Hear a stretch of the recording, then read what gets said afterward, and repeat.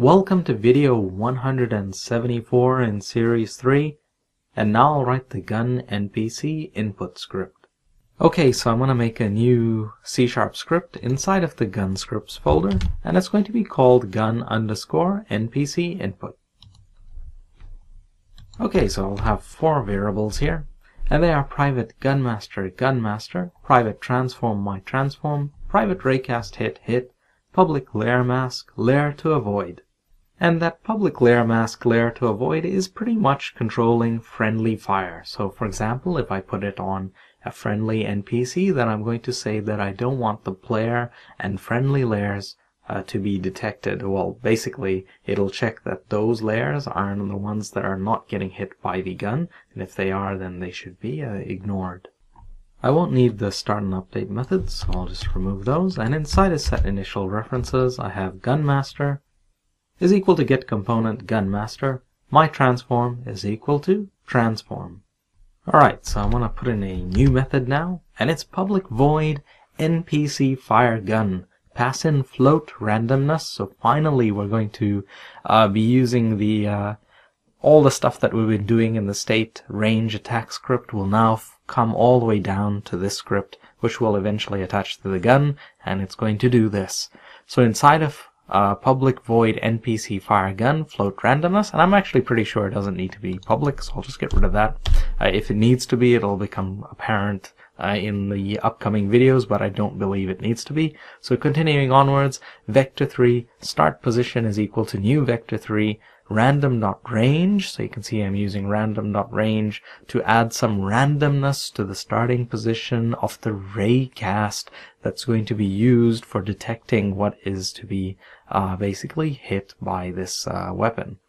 Okay, so I'm saying then inside of that random.range brackets minus randomness, comma randomness, so that's the spread there, then comma, again random.range, brackets minus randomness, comma randomness, so this is in the y-axis, and then comma 0.5f, and this is for the z component, just so that the raycast will start somewhat in front of the gun itself.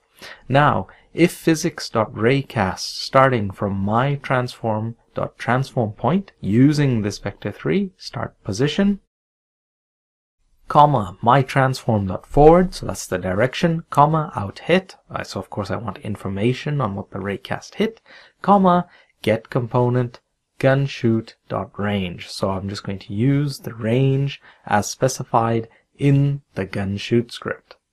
Okay, so then if hit.transform.gameObject.layer is equal to layer to avoid, then return. Get out of this method.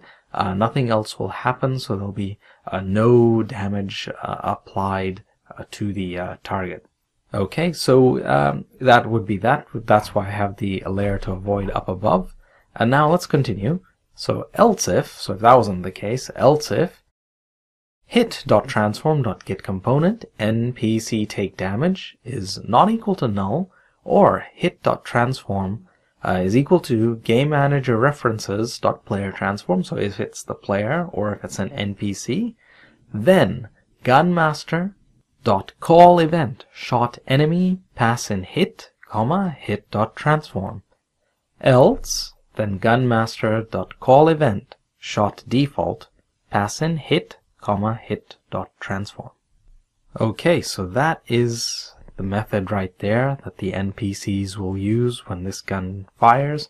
So it's a little different. The player uses a different approach for using the gun, whereas the NPC uses a different approach using this script.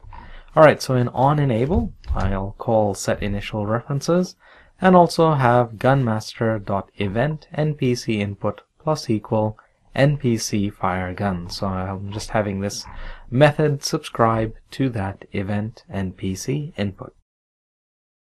And as you can finally see now, that is where the NPC state range attack script, it calls this event NPC input, and now you can see it's finally filtering through and all this other stuff is happening. And in the previous video we went and edited other scripts too to listen to this event and to play animations and sounds and whatnot. Okay, so that's the corresponding unsubscribe in onDisable. And alright, so I can just save that. That is it for this script. And I'll just go to Unity, double check, no obvious errors, can't see anything, which is good. Now, I don't actually have to attach this script right now. There's no need to. When we actually set up the NPC, I'll attach it at that time to the gun held by the NPC. It doesn't affect the player when the player comes to use the gun. It has no impact. But, okay, fine. I might as well just put it on. There we go. Makes me feel a little bit better. But the layer to avoid, you don't set that till you've put this on an NPC that you want to use it. And then you tell it, so if you don't want the friendly fire stuff happening, especially with large crowds of NPCs, then you tell the weapon that the NPC is holding, you know, which layers that they should avoid, for example, that friendly layer.